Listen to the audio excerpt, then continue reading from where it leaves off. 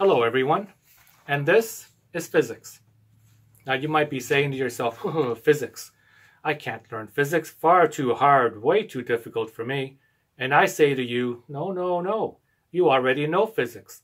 Physics is nothing more than the study of nature. Just by being alive, you are interacting with nature. Consequently, you are learning about physics. It just hasn't been explained to you. For instance, if I take this item and I let go of it, you already know what's going to happen.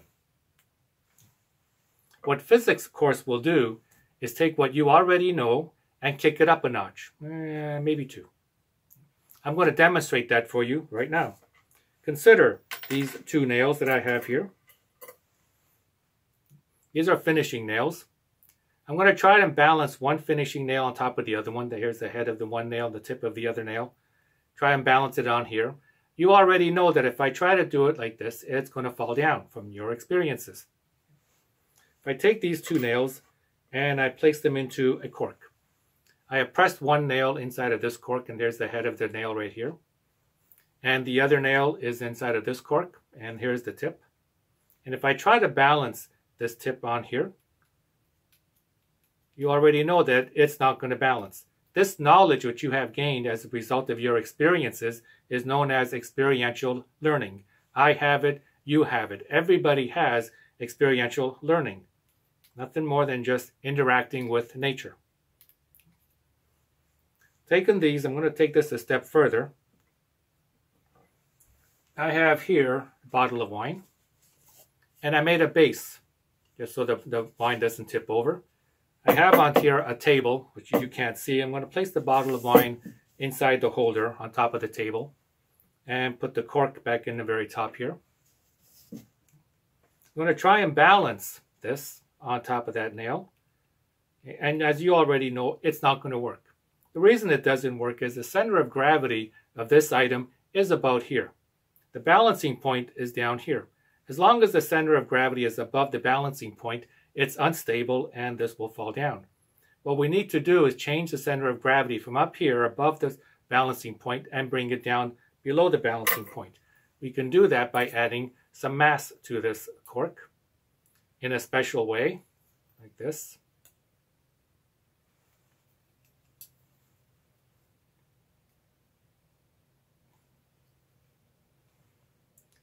Now I'm going to balance the nail. And there it is. Isn't that beautiful? And it's stable. The system is stable. And this word system, it's a combination of components that perform a specific task. The word system is often used but rarely explained. This is a system. It's a combination of items, the wine bottle, the cork, the nails, in order to perform a specific task. And this specific task right here is to balance the nails on top of each other. As you see here, there are other systems. Automotive braking system. Again, it has components that perform a specific function. That's to stop the car. It's a good thing. And you'll learn more about this in fluid mechanics. Or there is the power system. The electrical system, which is supplying electricity here to my office. Again, a combination of items which perform a specific task, namely, well, the electricity. And we can also apply physics to the body with some assumptions. Physics can also be applied to the body, and here is the circulatory system.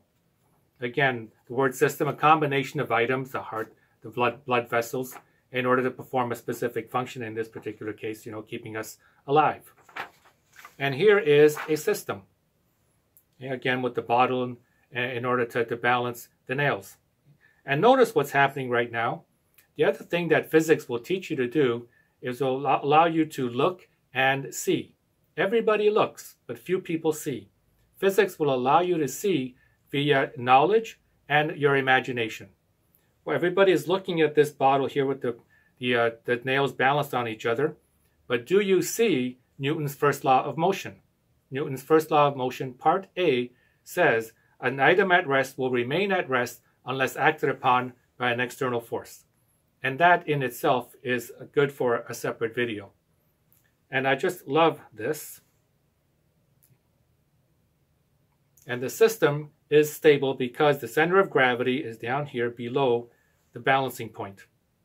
And when it comes to a stop, it will demonstrate Newton's first law of motion yet again. Here it is.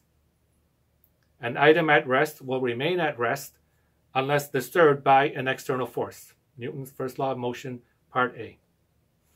And with that, even if I lift this up, it's still stable. Look at that. And this is physics.